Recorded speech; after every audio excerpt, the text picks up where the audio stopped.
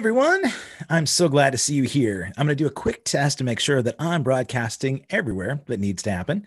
I would love to, first of all, thank my sponsors at 5 Star Guitars. 5 stars based in Beaverton, Oregon. So there's no sales tax. And if you use the promo code that we have, you go to 5starguitars.com/allaccesslive and use a promo code of allaccess15. You're going to save 15% off everything you see there. Plus, you'll save money by not having to pay sales tax. So there were a few different hiccups in technology before we got to go live. So I'm going from a different place here today. So I don't get the captions to be able to share with you some of the cool things that we have. But I'm going to ask you, if you're watching this anywhere else besides YouTube, I would love it very much if you could subscribe to this channel at youtube.com/allaccesslive with Kevin Rankin. If you do so, you'll be able to not only see an archive of over 180 wonderful guests, but you'll be notified about some remarkable guests that I have coming up. Before today's guest, I got to tell you about Thursday. There's a gentleman I grew up with in Montana who I had no idea would become such an incredible visionary. His name is Yarrow Craner, and he founded an organization called Hatch, which is essentially a think tank of experts in every field across the spectrum. And these experts are sort of a collective to make this planet a better place, not just environmentally, but educationally, culturally, financially sustainable. He's got a summit tomorrow morning at 7 o'clock Pacific, 10 o'clock Eastern, and it's called the Summit or Masters in Sustainable Living. So if you go to just search at sixsenses.com, SIX senses.com, look for Masters in Sustainability. You should check it out. I will have Yarrow on Thursday. We'll talk a little bit about it, but if you want to go and check out how to make your world a better place and how to live in it effectively, go subscribe to the podcast. Now, my next guest, I have a couple of fun stories to share, but I'm going to have to share them with him. He is known throughout the industry as Iron Mike Savoia. He is the go-to photographer for all the incredible rock monsters of rock cruises and the big rock events, the hard rock events. He's been the touring photographer for Journey. He does plenty of Seahawks games and everything in between. So I'm excited to share him with you. I got Mike Savoia here. What's going on, Mike? How are you doing, buddy?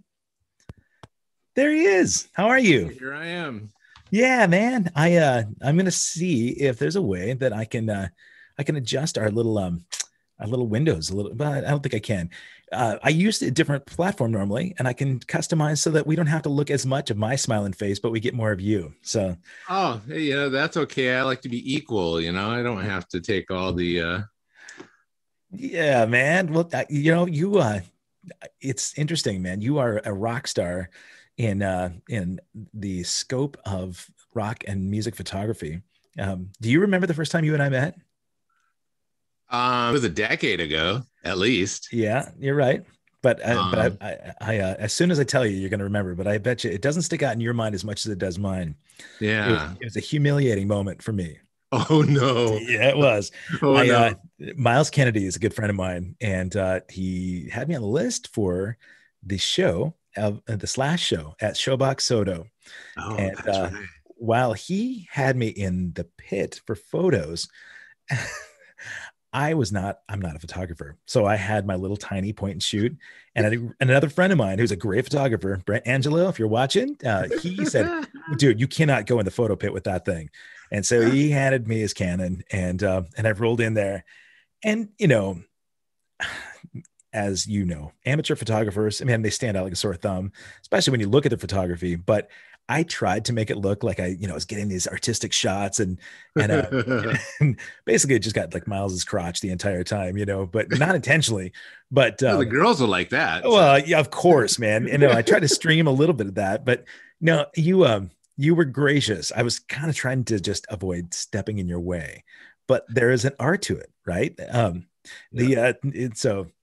had to share that with you. Do you remember the event? Oh, I totally do. Okay. Now it's like, oh yeah, who's this freaking retarded guy being down here? But I should tell people, folks, if you're watching this right now and you're trying to participate in the chat, because we had to go through Zoom instead. So I don't get to see your live chat. I'm going to bounce back and forth as Mike tells some stories. I'll jump in YouTube and Facebook chats. And if you're there, I'll try to answer, but if not, you just got to go with Mike and I just sharing stories and talking stuff, man. So, man. Okay. So I have a bunch of questions. First of all, and we can do interview kind of stuff, but I just love to get to know you through your photography. Do you feel like that's kind of become your identity? I try to, at least, I mean, most people on the internet know me through my music. Right. But I shoot everything. I mean, yeah, especially with the down, with this whole year off of no music, I've been out every single night shooting sunsets, just getting out and doing non-music stuff. And I love shooting that stuff. I love shooting nature and getting out hiking and stuff like that. So, when I post that stuff, I think some people are a little shocked, at it, but because that's all you're expected to be. Yeah. Well, it's interesting that you mentioned that during the pandemic, you haven't been able to go out and shoot that stuff. Mm-mm. As musicians, we kind of take pity on ourselves and we think, oh man, our livelihood has been taken away. But if that is, while you shoot everything else, I've rarely seen you outside that setting. I've seen you at Seahawk games, some little sports hang, and I've seen some of your other environmental photography, and it's awesome. A particular thing, the Space Needle with the full moon behind it, one of the coolest shots I'd ever seen. But and then at the NAMM show, right? So NAMM show, yeah, the NAMM show, yeah.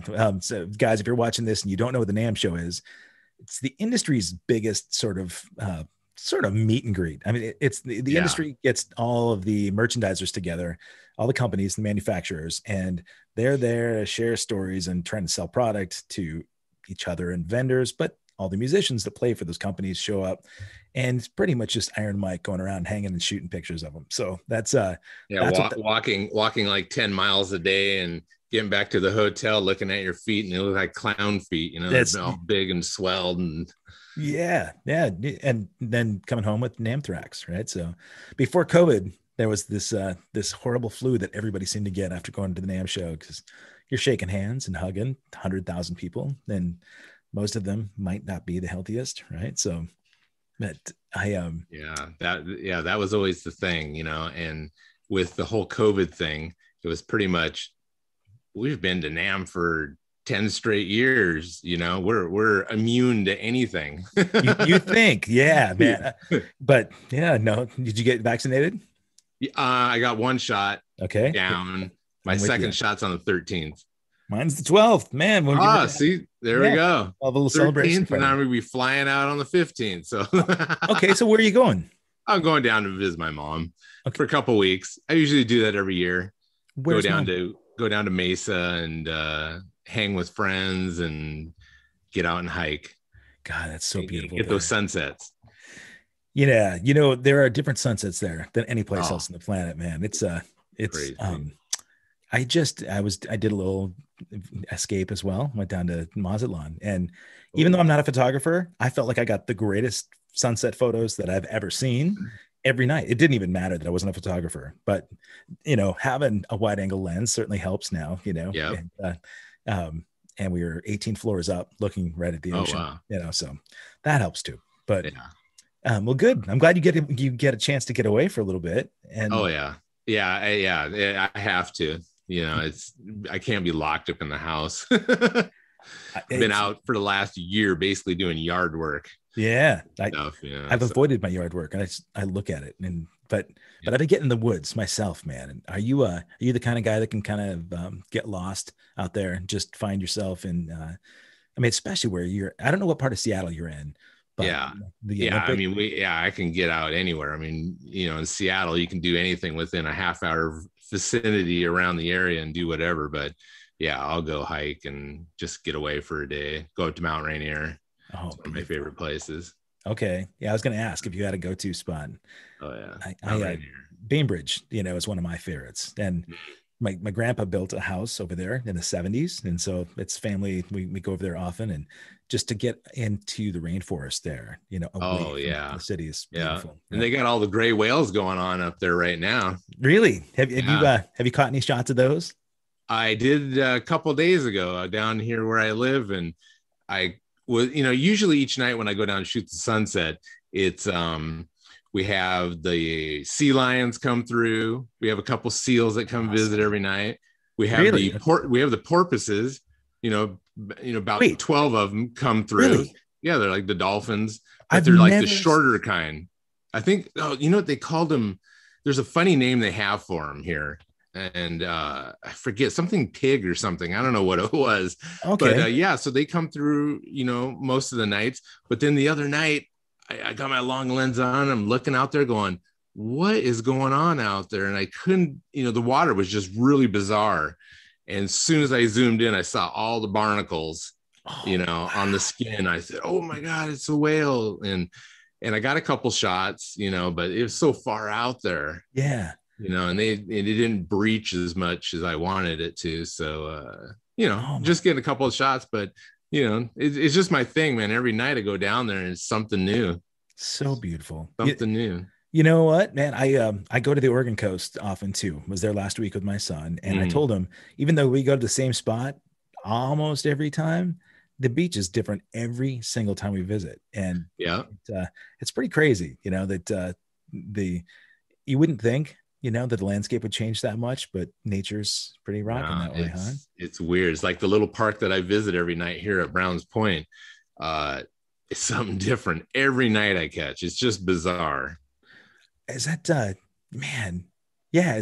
Did you grow up there, or did you grow up in Arizona? Yeah, I grew up in Seattle area. Okay. I lived in Seattle, and then my parents moved to the east side, Kirkland. Yeah. So I lived in Kirkland for years, and then Olympia, and then now Federal Way. Okay. Ash Point area. Awesome. Yeah, man. You're still close enough in.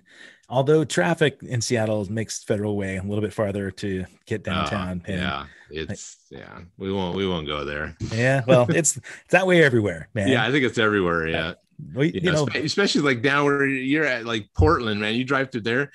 Every time, I have gone there for years. Every time I go down there, I think, well, oh my God, what bridge do I go over? Yeah, it's like if I didn't have Google Maps nowadays, I'd be like, I don't know. Were you coming down to shoot photos for shows? Yeah, I come down to Portland every once in a while for shows and stuff like that. So, all right. So, as a Portlander, I got to ask: did you have a favorite place that you like to go shoot here? Gosh, the last time there was a theater. I don't even remember what the theater name is now. Probably the Roseland, I would bet. Roseland, big brick building. The Roseland. Okay. And that's kind of the venue that's kind of inside square, right? That's it. Yep. Yeah. That one's fun. I like that place. It's got get around. It's pretty. Yeah, it's a great vibe. I mean, it's like the Showbox Soto here in Seattle. It does have that same kind of vibe. Yeah, it's a little taller. They got the balcony. This Soto doesn't have a balcony, does it? No, they have those little tiny raised up, like sort of raised tables out in front. Yeah, but it's nothing like no. How about what's your favorite place in Seattle to shoot? My favorite place? Yeah, Paramount Theater. Oh, sweet. Last time I saw Miles was up there at Paramount. Yeah, the Paramount's just so so historic looking. Yeah, outside and inside. Yeah, and when I have that all access, running around upstairs and getting the big wide angle and stuff, it's just makes for amazing pictures. Speaking of all access, my show was meant to sort of introduce people to that. You're privy of getting every single perspective, where backstage, or you're down in the pit, where you're right up underneath the stage, way past where anybody else can get to, unless they're like Iron Mike. For me, I was just shooting a bunch of Facebook Live when we were touring, because I wanted my kids to see, hey, check it out. This is the drum riser at the Greek Theater. This is where we're playing tonight. And a lot of other people started chiming in saying, man, we never get that perspective. Or, I'd shoot a live cam, from behind the kit as we're playing. Yeah. And I realized we're pretty spoiled in a big way, right? That we get Yeah. opportunities that not a lot of people do. And do you kind of have to check yourself a little bit and go, okay, I can't take this for granted, because people would kill to be where I'm at right now. It's super funny you said that, because my buddy Neal Schon, we've been shooting, for years, and we've built this relationship with all these different musicians. And number one thing we always talk about is we never take anything for granted. We do what we do, we respect what we do, we never step over those boundaries. And that's where the relationships build over the years. And there's never a day I go to a show or something and I think to myself, like, wow, a lot of people would kill to be where I'm at. Yeah. With the access and everything else. And it's always in the back of my mind, just, don't do anything stupid. Well, okay. So let me ask you, man. I mean, like when I was stupid about 10 years ago, right? When you saw me in the pit at Slash's show and I'm trying to bumble around with this camera, almost all the shots I got were completely blurry because I didn't want to shoot auto. I was trying to manually focus, right? Yeah. But tell me about maybe some of the embarrassing moments when you first started doing this, backstage moments, or maybe a time where you made a fool of yourself with rock stars looking over your shoulder. Man, I'm putting you on the spot right away, man. Yeah, because that one's hard. Did you get yelled at?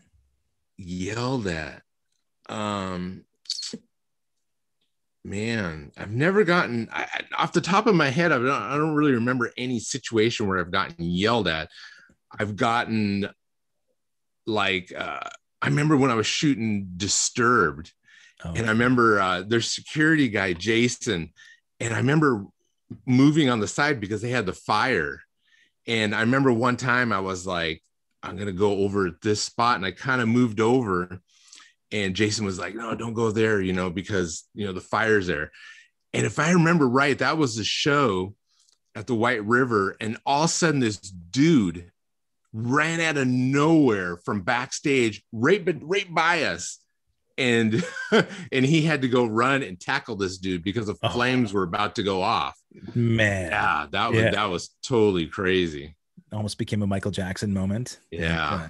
It's funny. I know that you've shot Alice Cooper before. Glenn Sobel's a dear friend, and we talked about the fire stuff. Because when he had to sub for Tommy on 5 shows when Motley Crue and Alice were touring, and Tommy, his tendonitis was bad and he couldn't play, and so they said, Glenn, they got Glenn in, and he said the greatest thing was that he had Tommy at the monitor board in his in-ears saying, all right, so here now, make sure that hold your breath for a second. Okay, here comes the pyro. Ready? 3, 2, and he was talking him through all these things, and he said, don't look at the fire right away, or if you breathe it all in because it's right next to the drum riser, but people don't think of those things, right, when they're watching shows.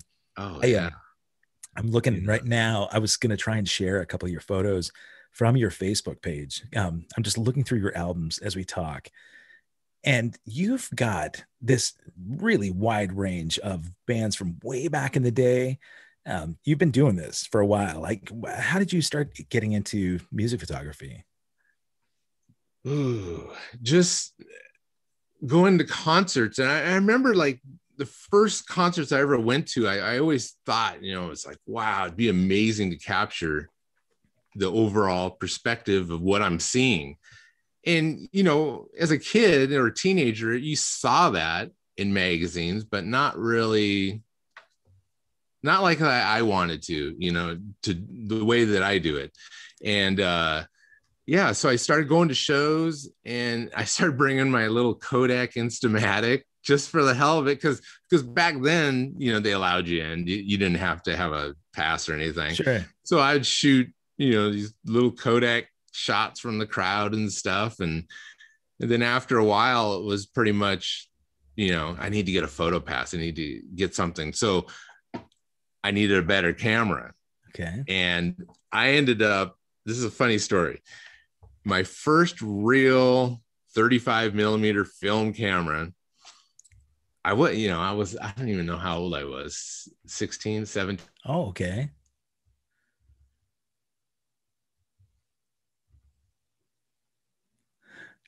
Hey, Scott, you froze up for, or Mike, sorry, Mike, you froze up for just a second. I was responding to Scott, but if you're here, buddy, you froze for just a moment.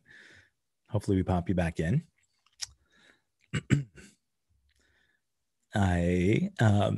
This is great, actually, where we So it really wasn't working. Hey, So I said, I need Mike, money. I need money. It was hold, three. hold tight Yep. for just a second. You froze up for a minute, and I got to tell you, Okay.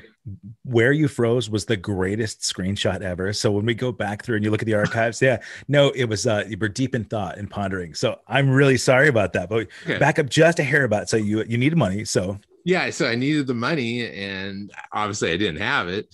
So I went through my basketball card or my card collection, and I had two cards and two of the same card, so I could sell this card.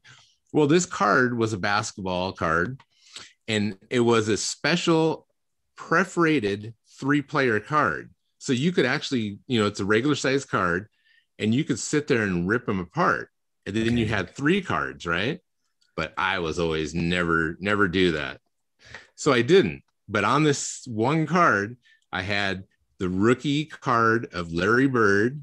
In the very middle of it was Dr. J All-Star something. And on the other card was rookie card Magic Johnson. Oh my God. God. I had this card. I had 2 of them, right? So I said, I could sell one, right? So I found this guy at a card store, and he ended up buying it from me from like $800, something like that. No. And back then that was like a lot of money. So I turned around and I bought it was a Minolta 8000i camera. And I bought that. It came with the lens, it came with the flash bag, the whole thing off one card. And that's what got me started.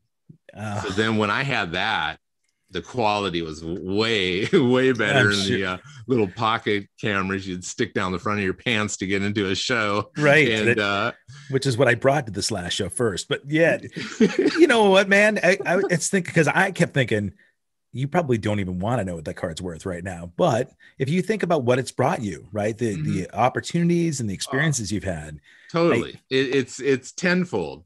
And I actually did check not too long ago, and it was maybe a couple $100 more. That's it. Yeah, that's it. Okay. So I'm fine with it. I don't even care if it was 5,000 now. It's just like what that camera caught, with all the shows that I've shot in, in the late 80s and 90s before I switched to digital.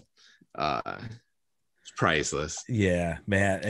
And the funny thing is, guys, if you're watching this from other places, like I have a lot of friends that watch from Germany and Australia who only know about Seattle because of bands from that era, right? I mean, you grew up shooting bands that were in the height of their popularity, right? From late 80s through mid 90s, there was no bigger place in the world. It was the Hollywood of the modern times, right? It's what brought me out here. Actually, I was friends with Dave Aberzees. Worked with him in Montana, and he had contacts and was trying to get me to come out to the Northwest with my band. But I was afraid to move to Seattle, even though I had family up in Bainbridge and Kirkland. It just didn't feel like home. It was still too big for me. And now Portland doesn't necessarily feel too homey either, but what I discovered when I came out in 94 was it was the tail end of that era a little bit, right? The post grunge, and it was sort of the Everclear, Lilith Fair era kind of stuff, right? But just prior to that, you were shooting bands like Alice in Chains, Nirvana, Soundgarden, Pearl Jam, right?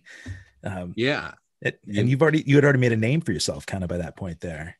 Yeah, with the whole Seattle scene, I was more metal.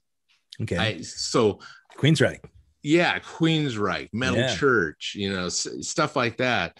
And when the whole grunge thing hit, I was pretty much, I knew everybody and everything, but it just wasn't my passion. Yeah.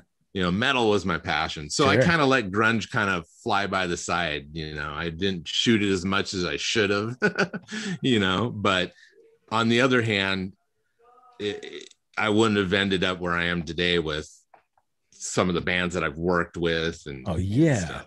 I know that you've got some real cool history with Queensryche, and we can get into that in a second. I was thinking about the cards because you were talking about these rookie cards.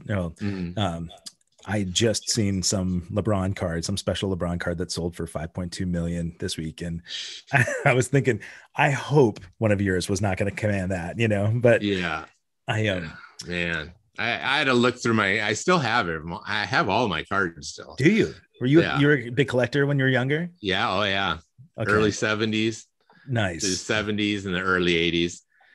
Did you do like Mariner cards as they were getting big too? So you it's a Griffey rookies and all that stuff. So did you get passes for those kinds of events? Like, back when like Griffey was playing with Mariners, did you have any? I mean, I shot Griffey a couple times. I mean, I shot some sports. Yeah. Well, I've seen one of my favorite ones. I challenged myself and I used my dad's camera. He had a Canon 35 millimeter. And I shot Randy Johnson was pitching and he throws 100 miles an hour, right? Yeah. And I'm like, oh my God, this is gonna be a challenge, right? And I'm sitting there, okay, shutter's got to be this and blah blah blah. And I'm like, and you're shooting film. So you're like, you're just shooting. And then you're like, okay, well, maybe I got it, maybe I didn't, right? And when I got the film back, it was like I had one of my favorite shots. I got Randy just full throwing, and the ball's just like 5 feet in front of him. No so kidding. I was just like, okay, I can do this. Yeah. Okay. So on the flip side, right now in the age of digital, when people get access to cameras and they're shooting 1,000 shots instead of 5 selected shots, opportunity to catch maybe that magic moment is a little bit higher, right? But to get sort of recognized and be able to distribute your photos where people recognize the art in them and to get paid for your craft, is it something that you see oversaturated right now with the like Getty Images and those other online sort of repositories making it a little too diluted in the industry? Yeah, I mean, it's to a point now where it's just like, everybody's a photographer, right? With a phone, even with a phone. I mean, everybody's a photographer. Everybody's got this and that. So it makes it difficult because, especially nowadays, concerts, the PR companies are allowing a lot more people in the pit to shoot the first 3 songs than usual. So, you're getting 10 to 20 people a show. They're all posting photos. And I think with online and the internet and stuff, a classic photo is a classic photo. But when there's 20 of photos, I think it's an overwhelming to the consumer. So if you're like online looking at concert photos and stuff, it's pretty much you see a good one and then they're off to the next one. Right. I don't see any stuff nowadays that's ever going to be like the stuff in the 60s or the 70s when there was only 10 dudes shooting and those photos are just timeless. I mean, they're going to be timeless forever. And nowadays it's like, it's a lot harder to catch something that someone else doesn't have because there's, 30 people shooting a show. And that's where I have had the blessing of the access, the full show shoots.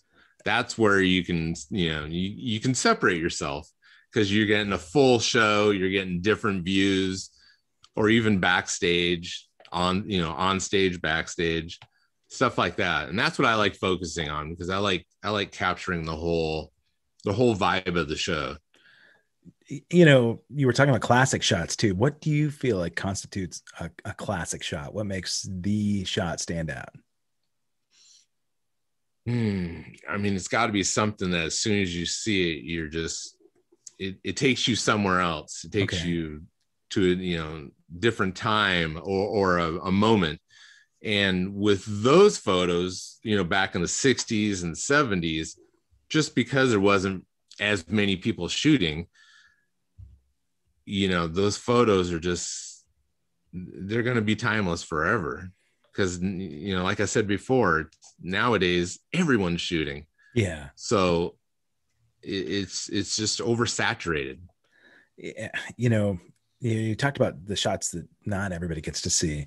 Even if somebody's in the photo pit, not a lot of people get to see this. This is one of my favorite shots that I've seen of yours. And I believe, and you could tell me if I'm wrong, I think this is Neal Schon, right? When you were touring with him. Oh yeah, that is, wait, where is that? Yeah.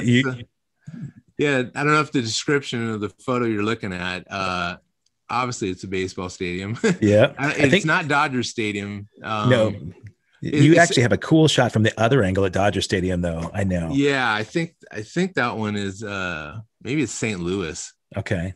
Just perspective is amazing, right? I mean, it looks like you're right in front of the drum riser. Yeah, so stuff like that.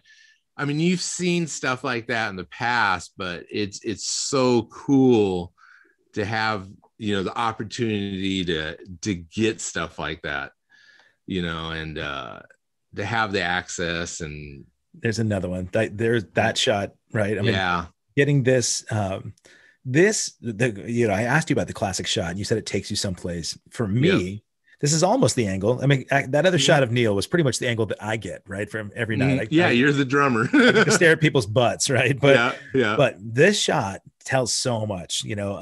This, sort of the reverence of the fans towards the band. They get out there and they get their, they're taking the bow, they're taking their, their arm in arm.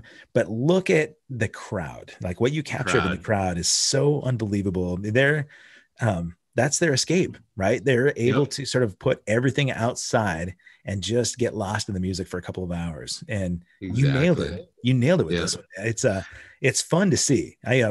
It's a blast to shoot just to get that perspective. Because for being in the crowd, you're looking at the band, right? You're seeing somewhat of your surroundings, but to give a view of what the band is actually seeing, I mean, they have the best view of the night, right? They're looking at, especially with the stadium shows, 50,000 people. It's unreal. When you went out with Journey, was that the first stadium tour that you were shooting consecutively? Yeah, that was the 2018 tour, and that was with Def Leppard. Okay. And wow, that was a dream tour because we hit the stadiums. I mean, and then the arenas. Right. I mean, Madison Square Garden. Oh God. Was that a dream gig for you? That was my ultimate. Yeah. Matt, I remember when I first walked in there through backstage out into the place, it was kind of like I just about cried because I was just like, it hits you. You're like, what is this? I think back as me as a teenager, when I first started getting into music, and I think back then to now, it's like, would I have ever thought that I would have been in Madison Square Garden, right, shooting Journey? Right. On stage. On stage in 2018. Like, no, right. It was a far off dream. So with them, with the Shons, I so appreciate them because they've given me a whole different, it's just been a dream. I mean, that's the only word I can say. So tell me how that happened. How did you connect with the Journey tour as a photographer? Let's see here. The first time I shot Journey was like 2011, and Dean Castronova was the drummer. Well, I kind of grew up with Dean from the Wild Dog days, from Portland to Seattle. And so he was a drummer, and then they came up, I think it was 2014, and Dean set me up to shoot, and they gave me all access so I could shoot the whole show, and shot the whole show, did the shots. After the show, I met Neal, and yeah, he loved my photos. You know, I mean, he loved my photos, and then he flew me down to San Francisco for what I think it was kind of like a day on the green, and it was Journey and Santana and two other bands, and he just wanted to see what I got.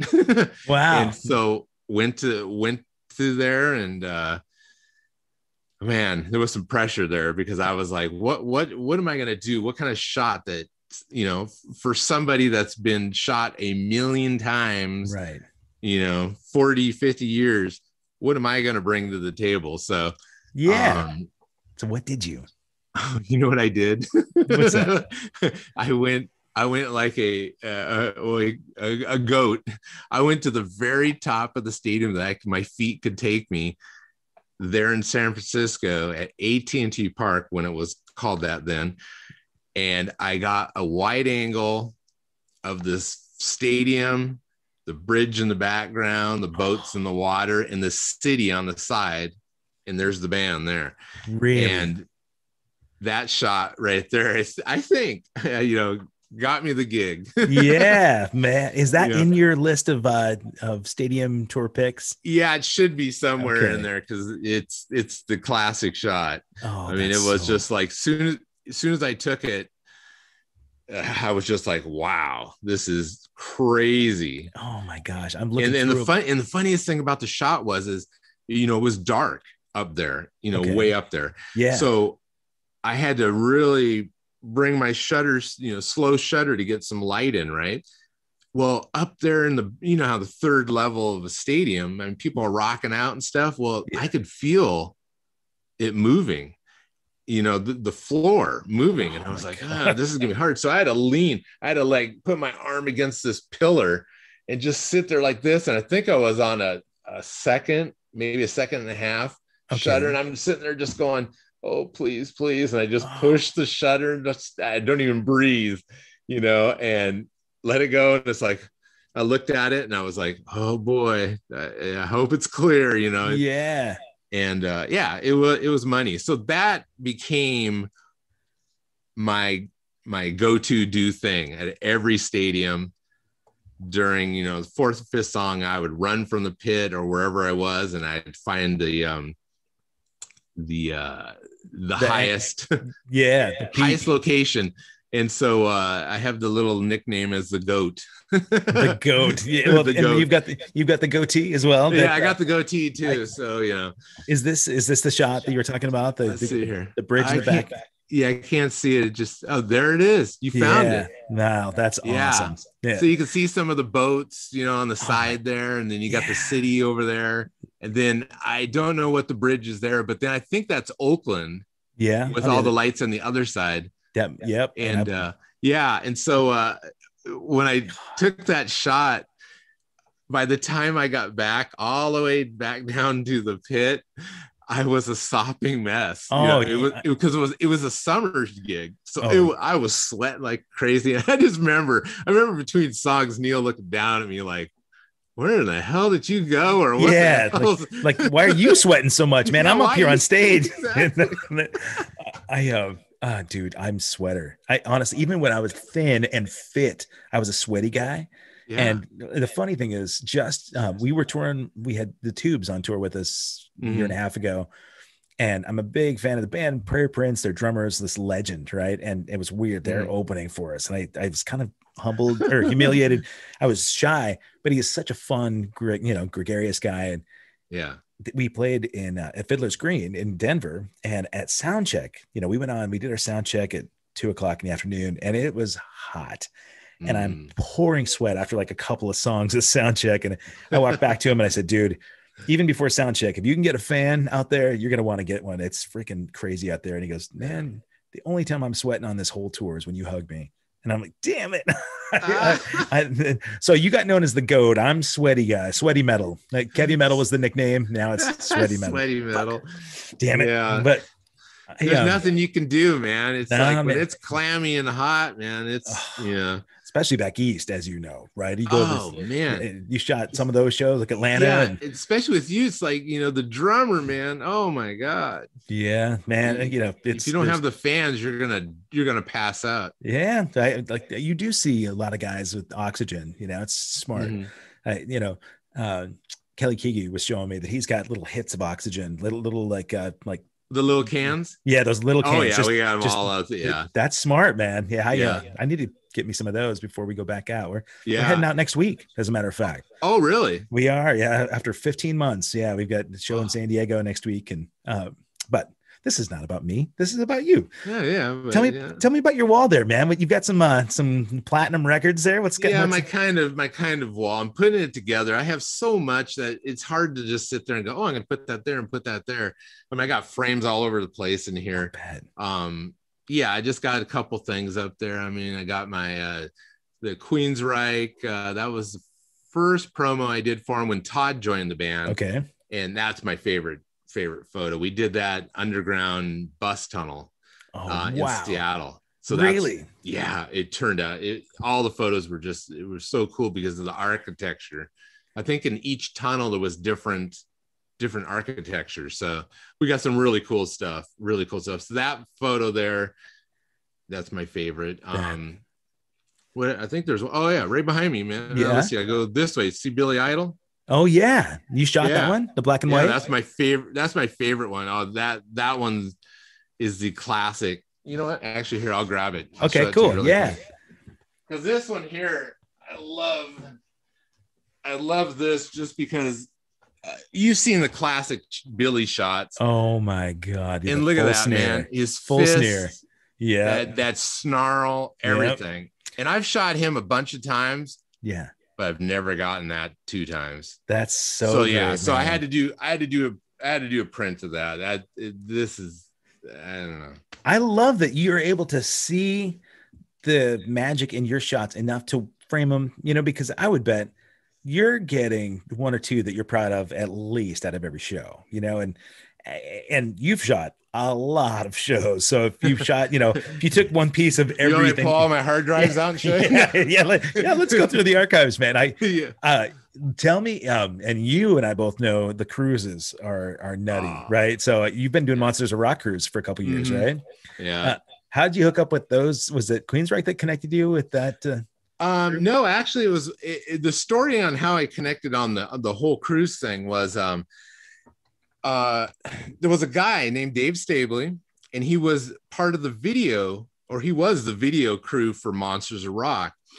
And I guess one of the guys on his team dropped out at the last second, and he knew of my photos through Queensryche because he was a big Queensryche fan.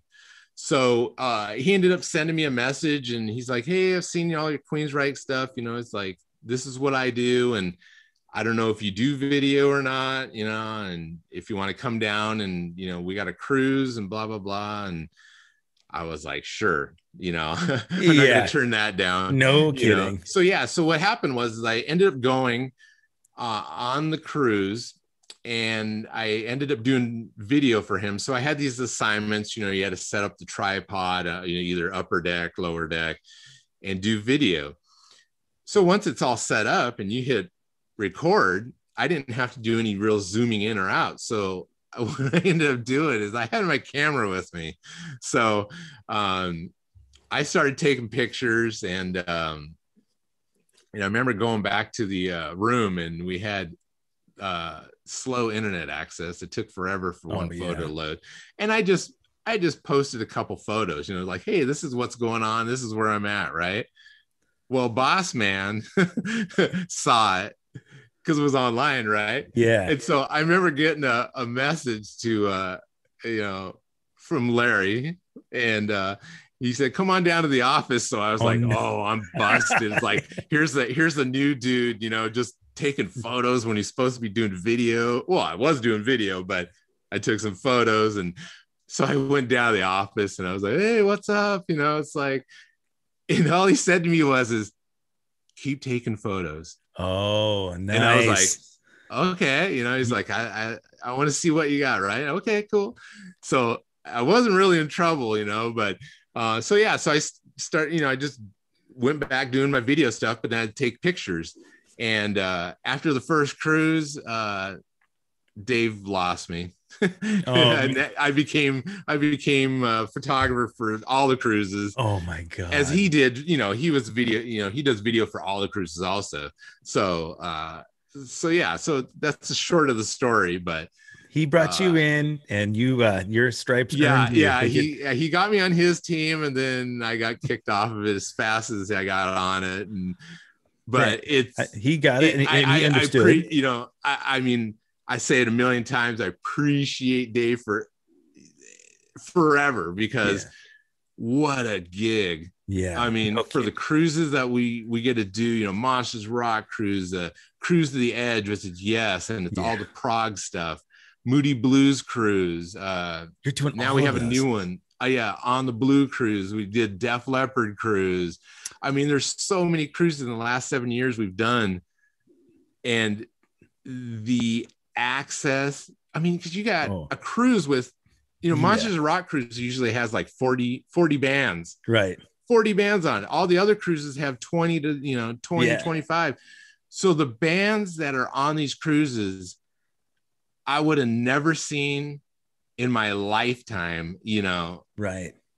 Oh man. God. It's been every time I step on that darn cruise, it's a dream. Yeah, man. Some of the artists I've gotten to work with and do photo shoots, like John Waite.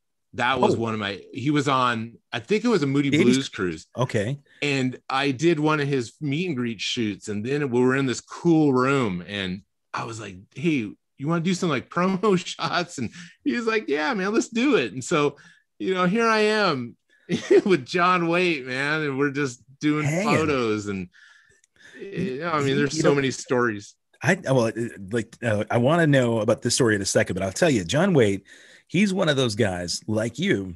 He doesn't take anything for granted now. I think he's been, he's looked at the chronology of his history of playing music. We did a show together in Chicago about 5 years ago, and he came and sought me out just before we walked on stage, and he said, tell me you guys are doing Wishing. And I said, well, yeah. He goes, that's the greatest song from the 80s that's out there. I'm like, no, dude, you're the hit guy. What? Yeah. And he said, no, man. He said, it's like the perfect make out, girlfriend song. And I said, well, that's really cool that you brought it up. Right. I mean, that was nice that because some of those guys, right? I mean, they've been around long enough that they're not even thinking about other bands. They're certainly not watching the other bands because they're doing their own thing. But I thought John Waite, he scored some points with me for that night, so really rad, dude. He's rad. And what a great songwriter. I mean, he still has a voice. The Baby. It's like solo stuff, the Babies, Bad English. And still sings like crazy. Great band. Yeah. So this shot with Queensryche. This shot here, man. This is Queensryche, and this is on the Mega Cruise. Yeah. So this is the Megadeth cruise, man. And that was what a cruise that was, because of course Metalhead me. Yeah. That was my cruise. Casey here, drummer, got a pie in the face because it was his birthday. Oh man, it was lime. You know what? It was whipped cream. It wasn't even a cake. Okay. Yeah. I just remember seeing the two little whipped cream pies under the stage behind him. So he never saw them. So I was like back there getting pictures of it before it went on stage, and then went on stage and they nailed him. That's I love man, that kind of stuff is the best, because really people don't they don't often get an opportunity to like be this close. But the shot you've got of Todd right there, and actually Michael too, man. Both of those guys. But Michael and Todd's faces are priceless. They are, man. And then I don't even know who the dude is in the background above Casey's. His face is hilarious too. They're trying to get in there for the photo op, but and I hadn't actually seen them without Scott playing drums, and Scott Rockenfield was definitely one of my biggest inspirations. And I think, if I remember right, when I met him at playing with the Blue Thunder, I was because I did a few stints up there, guest drumming with them, and I think I saw you there as well, shooting with Scott Rockenfield, and he had his son with him. he had his kid playing on that huge 90-inch drum, and his son I think was like 10 at the time, and like the drum is 8 times as big as him, Yeah. but the backbreaker. I'm a huge fan of Rocket Field, and I will say I think Todd Latour really made that band alive again. Really, I mean, it brought, because there's all the discussion about, if it's not, if it's not Jeff Tate, it's it's not Queensryche. You saw Queensryche in the day, know that Todd not only sounds like Warning era Queensryche, but he's actually a much cooler dude in my opinion too, man. So, he came in and saved the boat for sure. Because I mean, for me personally, it's like, I before he joined the band, I was pretty much, man, it wasn't good. No, and and then with Scott, Scott's just amazing. I mean, to be behind him so many times shooting photos or video stuff, man, that dude is he has his own thing going on. I don't even know how to explain it. But the thing with him, I'll always thank him for. I got my first in-ears from Ultimate Ears because of him. Really? Because his snare drum is so freaking snappy loud. Yeah. I remember the first time I went behind him, I felt my brain rattle in my head. And I've been behind drummers many times, but his snare is so high tuned. I was like, wow. So I went to Ultimate Ears and my buddy Joe, and I was like, I need to protect myself. And even Scott said it too. He's like, oh my God, dude, you got to wear something, Yeah. Oh, were you not even wearing any protection? Foam ears? Oh yeah. Yeah. Cause I had the foam ones in. Yep. The first time, and that doesn't they help. don't do jack. No, I mean, especially those frequencies, and cymbals, man, I actually bought a China Boy specifically because of Scott. I went out and I found that Zildjian High China, 18-inch High China because of his Lady Wore Black. That was it's funny because he's probably heard that same story a billion times, but I was, what I loved about him was that he was, and that band was kind of like that too, the perfect combination of metal and prog. Like bands like Yes were great rock bands, but they were prog bands, and Rush, of course, prog. But man, Queensryche had such a heavy edge, and I think it's great that it's almost like when I think of Queensryche now, I think of Iron Mike, because I've seen so many pictures with you and those guys that it's almost like you're like the ghost member. It's funny now because it's like a lot each day I get on Facebook or whatever, Instagram is like, they're always sharing my pics. So it's like, man, I got a lot of pics. Yeah, you do, man. I have you actually just kind of figured out over time like how many photos you may have actually taken? No, but I know I did of the last decade with Queensryche, and I was, oh man, what are the numbers? It was dumb numbers. Yeah, it was a lot. Thank God you're not developing film, right? No, but yeah. I don't even know how I would even do that, because with all the film that I took and stuff, I don't even know where that thing is. I had a thing. I'm organizing stuff, so I'm throwing like all my backstage passes in a box, and then I have all my film prints going in another one. I'm going through those. You still have those? That's good. Yeah. Oh yeah, I got all my negatives, so I have to go through the negatives, because prints sometimes you just lose them. Sure. But all the negatives I have them, but yeah, I mean, geez. And this is a funny thing, like I say with my buddy Neal too, Lim Sang, we joke because we've been doing this for so many years, and how many passes we've gotten. So this is just like one of my boxes. Oh yeah, man, that's passes. That's more than most bands ever have. Yeah, for sure. So that's just some. God, yeah.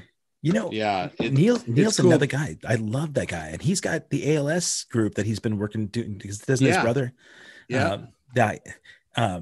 He and I need to talk, because back at Miles' show at the Paramount, I think it was either that or Crocodile. It was Crocodile, actually, when he did his solo thing. But but yeah, Neal was talking about his brother and the work he's doing to promote ALS. He had guitar picks made with Neal. Oh, right. He has his little, yeah, his little guitar pick. Yeah. Great dude. And yeah, I got my ALS band on here. My best friend's Nice. got it. Wicked drummer here in Portland who is no longer able to play drums. And when I talked to Neal, my friend had just been diagnosed. And over time, I think about him a lot. I think about Neal's efforts because he was trying to find ways. Sorry. Yeah. Go ahead. Yeah, because it was with his dad. I mean, he's lost his dad. Geez, I don't even remember how old Neal was. He lost his dad. It's a horrible disease. It's horrible. So it's cool seeing him do something, Yeah, he's doing something like that. He was, it was very unselfish, and I like that he brings attention to that stuff. You guys, you have a platform where you guys are at, and I think one thing that I really appreciate when you're posting, you seem very humble. Even though like wild and like Iron Mike is just this wild, bombastic, you look like this crazy maniac, but you seem like you're very appreciative for what you have. You've got this persona that precedes you, right? So once people get to meet you and they think, oh, he's actually just he's a really chill, fun dude, man. I don't think I've ever seen you without a smile. Oh man. I smile all the time. That's great. I mean, my mom, I have little pictures that I've been finding, and I was I think I was smiling at birth. He came out of the womb. Yeah. Here I am. John Brott in the chat says Iron Mike is America's finest rock photog. I love that. That's John's amazing. He was kind of before me, and he used to shoot all the shows I wish I could have shot in the Paramount Theater. He shot Kiss. Oh, I mean, he shot all the early 70s stuff at the Paramount. Oh man, every time I see his stuff, I'm just like, God, I wish I was 10 or 5 or 10 years younger. Okay. Older actually. I'm glad you bring that up because I was going to ask you. Tell me, maybe list like the top 3 that you wished you could have shot that the bands are no longer around, or maybe even the newer versions are not the same band that had been, like Queen, 3 of course. Bands that I wish I could have shot. Yeah. Like in their heyday or something. Yeah. Okay. Number 1. Okay. I'll say it's today. The Plasmatics. Oh, wow. Wendy Williams. Yes. Oh my God. I never got to shoot Wendy O. Williams. I mean, for me, rock and roll metal is a show. It's the whole thing. And the Plasmatics. Wow, that's the number can you 1. Imagine shooting that show. They're blowing up cars on stage. Yeah, I don't think I could have actually focused enough to take a shot because like everything is so like so wild. Yeah, they were just that would have been crazy. Totally, that's a good one. I like that. Nice. Yeah, that's my number 1. Wendy Williams, Plasmatic. I mean, I'm such a big fan of theirs. Right on. God, what other bands have shot? Boy, I have a story of one. Okay. I always wanted to shoot Tom Petty. Oh, and I had the opportunity to, but my wife is a bigger fan. Okay.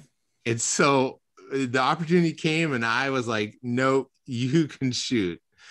And then she went and shot Tom Petty, right? Nice. Really? And then that was like his 6th or 7th to last show before he passed away.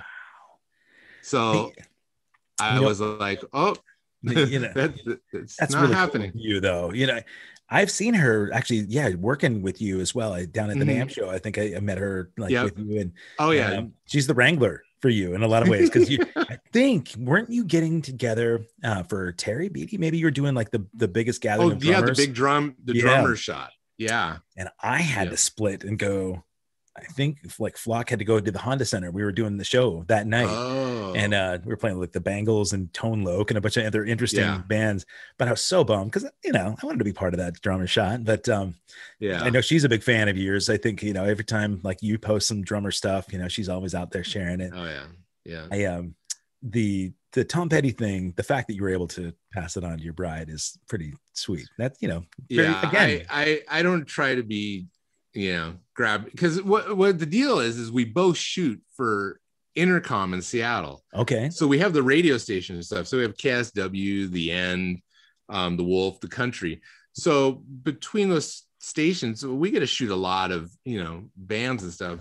But she has a lot of favorites. She's the 80s. Yeah. She's the 80s chick. Okay. So any of that stuff, I mean, like I wanted to shoot Vanilla Ice. Oh man. I forget the thing he was on, but she shot it. Yeah, she can have it. So I don't like grabbing all the stuff, Yeah, that's nice of you to into share what she's into, and I like to share it, That's a good partnership. I talked about Bangles. Susanna Hoffs was like, my childhood crush. All the right? Bangles, yeah. When they first came to the Roseland, where you were talking about in Portland, the owners there, Dave Lycan and Patty, she knew that I was a huge Susanna fan, and so I was at the show with my wife at the time, and I'd been with my wife since we were 12. So she knew about the whole childhood crush stuff. Right. And Susanna was looking good that night. And the manager, Rosalind, came over and she said, "Do you want to come down and say hi?" And then I said, well, of course. And my wife goes, "Go on ahead." And I go, no, I you should come with. And she goes, no, you go have your time. And I said, "I need you to come and take pictures."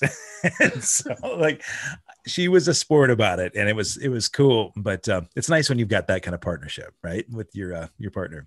Yeah. I'm not gonna fight with it. It's like there's always maybe another opportunity. Hopefully not with Tom Petty, of course. But did you ever shoot Prince?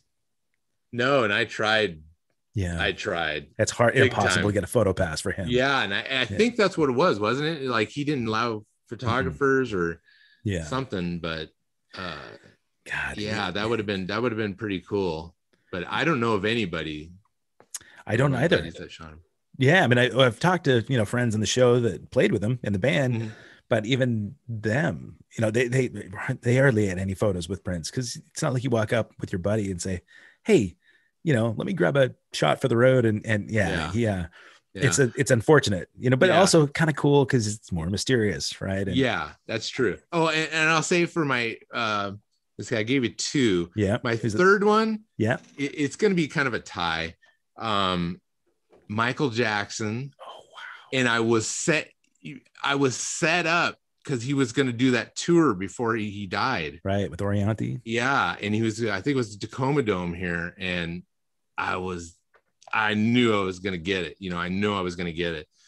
And then he passed away. And I'm like, man. Oh man. I'm like, that's a bummer.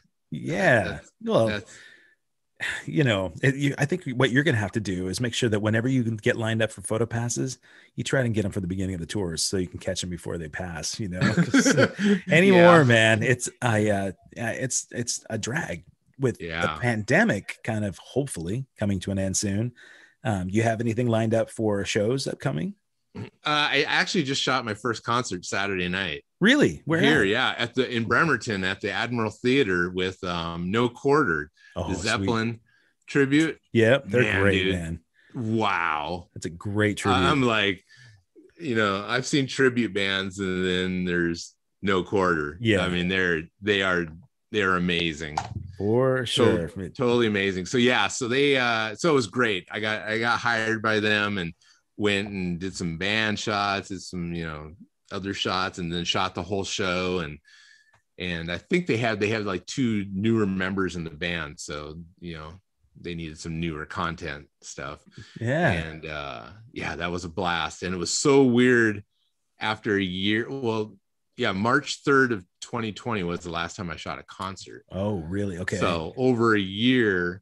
And the one thing I learned real quick, I got to get back into shape. Oh, because my arms, I mean, although I did tons of yard work the day before, but it was my legs, because I was running, you run up to the balcony, down back the stairs, this or there. And I just was like, it's like, I'm feeling it. The pandemic was not good for staying. Different muscles. You're using different muscles for sure. Different muscles. So, God. But in the future, Journey is doing Lollapalooza. They're Wow, headlining really? Lollapalooza. Yeah. So Interesting. that's hopefully July 31st, Okay. if everything goes well in Chicago.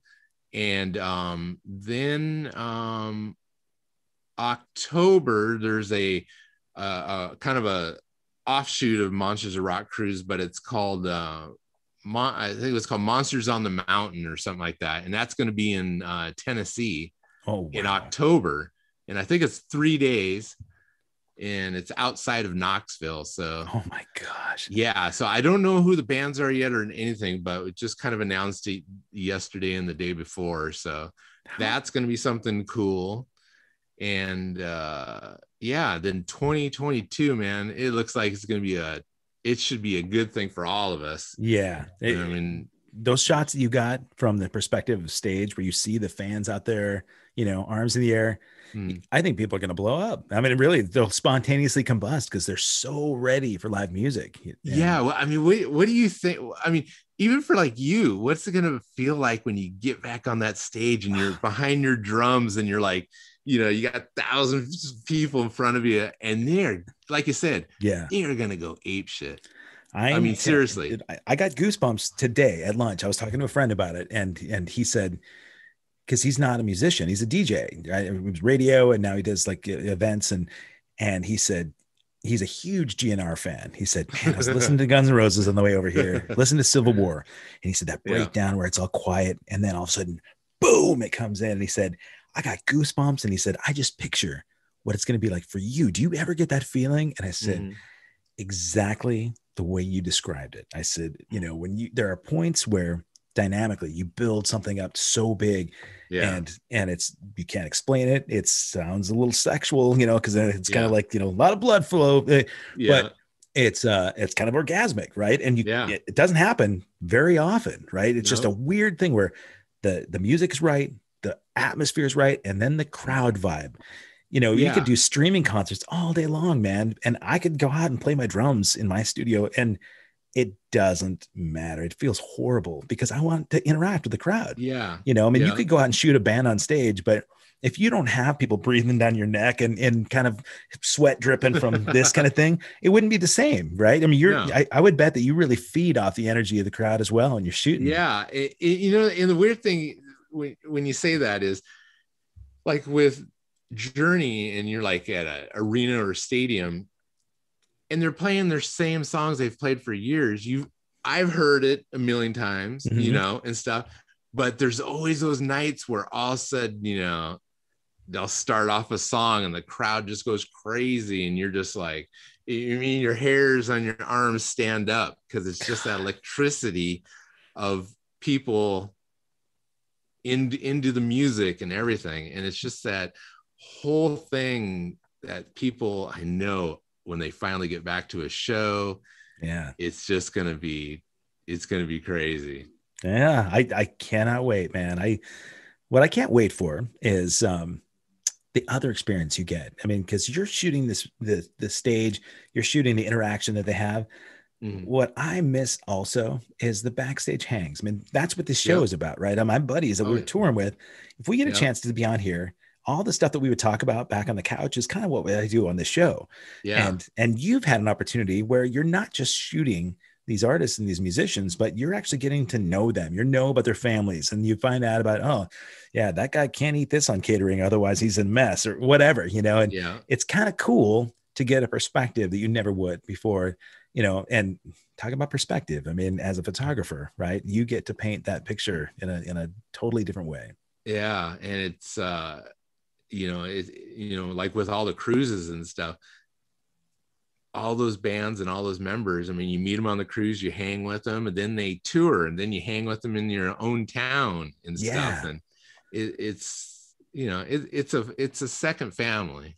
Yeah, that's for sure. It's and I always make a joke with my wife saying, sometimes they treat you better in your own family. Yeah, well, yeah, because they don't know all the idiosyncrasies. Yeah, they don't know all. Yeah, exactly. So it's always you know, when certain people come to town and stuff, you know, it's like you want to hang, you know. Yeah, that's great though. That, you know, if you can be the go-to, where they know that Iron Mike is the, when we come anywhere in the Pacific Northwest, we call Iron Mike. He's the guy that knows what's up, you know.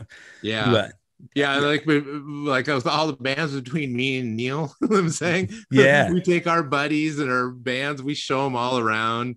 We take them, you know, a lot of them are into the grunge thing, so we take them to certain areas, and you know, especially with the Pacific Northwest, there's so much here. There is so much, man. Yeah. You know, I was just thinking about museum, the M-Pop, you know, it used to be the EMP Experience Music Project. It's for you guys watching, if you haven't been there, it's, you know,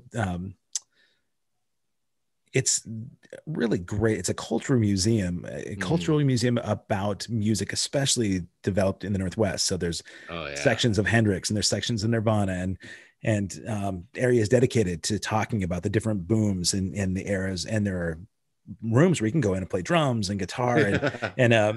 But I love the way that they've made this historical society out of it, where they document everything, and documenting with photos. There's a lot of great photography in there. I was going to ask, do you happen to have it? Are there any Iron Mike photos in there yet?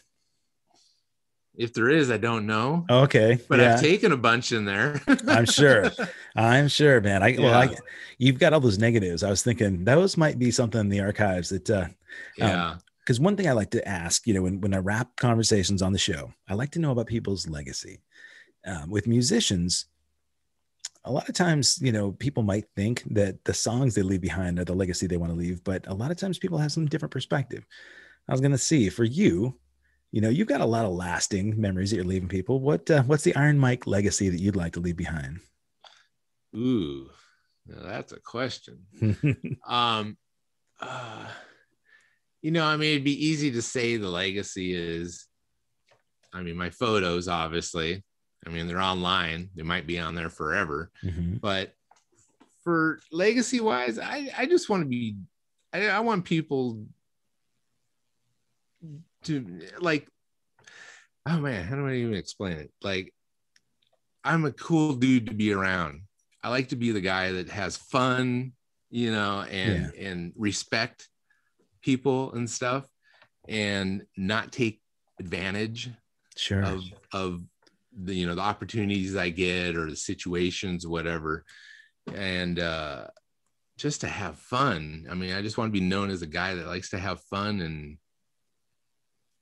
do his thing. I love it. Yeah. I mean, that, because today, you know, it's just, there's so much stress going on and this and that, and, you know, people not having fun like they should, you know. Amen. You know, it's just like they're just not having that fun. Yeah. So when I step in a room, it's like, if you don't like to laugh, or you don't like to smile, or whatever, you're gonna hate me. Flip the fun switch when Mike comes in. I like that, man. Switch. I dig it, man. I love that. If say a band's coming through and they want to get a hold of Mike Savoia, how do they get a hold of Iron Mike to book you? They usually hit me on Facebook. Okay. You know? I mean, it's like I'm everywhere. Yeah. Facebook, Instagram, Twitter, whatever. And you're literally everywhere. Every time I go see a rock show, right? There's especially in Seattle, you know, but I try to, you know, I love traveling. I love getting out there, and well, maybe when you're out with Journey, you know, we'll be able to overlap on some shows. It'd be fun to kind of see you. I definitely got to come out and see you play, man. The tours we've got coming up are pretty cool, man. We've got the Lost 80s stuff again, where we're playing with, I think, you know, Romantics. You know, those are really fun. And we've done Seattle a couple of times. You know, we did the Zoo Outdoor Concert Series, I think the last tour there. But, Woodland Park, is that the Woodland? That's right. Yeah. But you know, usually we bypass Portland, Seattle all the time. We do Vancouver, and then we'll right. But I don't know. You know, there's never any opportunity for me to have a say. I just show up and play, you know. But hopefully soon, you know, we can hook up somewhere too, you know. Because remember, I got that 80s wife over there, you know. She's a big flock of seagulls. Oh, really? Okay. Well, It's kind of cool. I don't know if you knew, when I first started doing the shows, I put everything over on YouTube, and I had a contest. So I was asking people to subscribe. When I hit 1,000 subscribers, I drew a random name of somebody to take over my show and interview a flock of seagulls, because we'll be in San Diego next week. We've got a show on Saturday night in San Diego. And so Friday night, I think the 6th, this former radio personality in Kansas City is the one that won the contest, and he's going to interview us. And oh wow, it's, you know, and he's actually a huge 80s fan, which is kind of cool. And you know, he gets a little flock package of stuff that I'm sending. Oh, that's cool. Yeah, and it's kind of interesting to be on the other side this time, you know. But it's strange to imagine being on stage again. I'll be honest with you, man. I can't wait though. I can't wait. Yeah. Are Hopefully. You guys have you guys done doing rehearsals over online or? No, I'm going down 2 days early. But our guitarist lives in Toronto, and so he can't come. He can't get out. No, he's locked down. So we got a sub for that. We're playing Catalina, another one of those festivals with a bunch of bands, and I think the night before, and so we'll have a sub for a few shows, which is he's a great musician, but it's never family, right? Without him. But I don't know that I've been in the band a while now, and we've had 4 rehearsals total, I think. So it's not like, you know, I mean, like singer lives in Liverpool, guitarist lives in Toronto, bass player lives in San Diego, you know, so that's awesome. It is a cool thing, you know, the beauty of what we do, you and I, you know, we can go anywhere, we can do anything. Hopefully. And thanks for the internet. Thank God for the internet. Yeah, what would we do in the pandemic without the internet? We'd be hosed. Right? We'd have to read books or something. Yeah, right. Yeah, right. Not on the Kindle. You'd have to read a real hardcover book, like this one, Louder Than Hell's. Give it to me. That one. Yeah, the definitive oral history of metal. Yeah, I don't have any books laying around here quite. I had it actually. You know what I have? I have my old MBA. Oh yes, the Sonics on the cover. What is this? Oh, this is the 79 1980. Oh my and God. Look at this. That is great. There it is. Magic Johnson signed my book. Wow. Right there. Dude, why don't you have that thing framed? I know. What is up with that? You know what? I could probably buy a couple lenses with this. Yeah, you could, man. That's the hardest thing as a photographer, isn't it? Lenses are ridiculous. Man.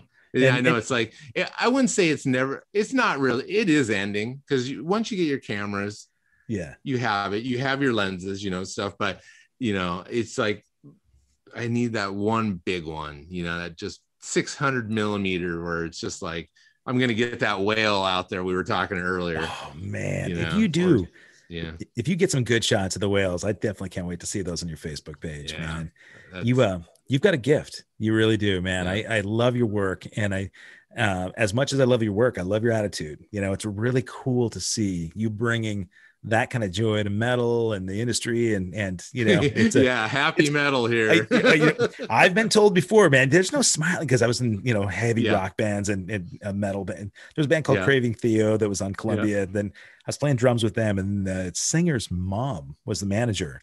And she'd say, like, there's no smiling in heavy metal. You got to stop that. And I'm like, there's no moms as managers in heavy metal either. So it's back on, you know, but man, if you don't have fun with what you're doing, there's no point. Right. So exactly. That's what we're putting I have my little hashtag where it's like, you know, have fun or go home. Yeah, buddy. Yeah. Like, what's the point? Really? Yeah, what's the point in anything? Right. Yeah. Mike Savoia, Iron Mike, man. I'm so glad to get to hang with you today. And thanks for working through the tech issues to get this squared away. I'm excited to get to see your photos, and I'm really glad that you've been out shooting. We'll watch for your no quarter shots. And if you guys are out there, it's his name is listed on here. It's Savoia, Mike Savoia, Iron Mike Savoia. Go find him on Instagram, Facebook, Twitter, all those things, and book him if you want cool shots. He's the goat, right? The smiling goat. That's right. I love it. Yeah. Well, give your bride a hug for me, and let her know. You know, I'll give you a real vaccinated hug when we are totally there. And I can't wait to see you again, man. Yep. And thanks again, folks, for watching.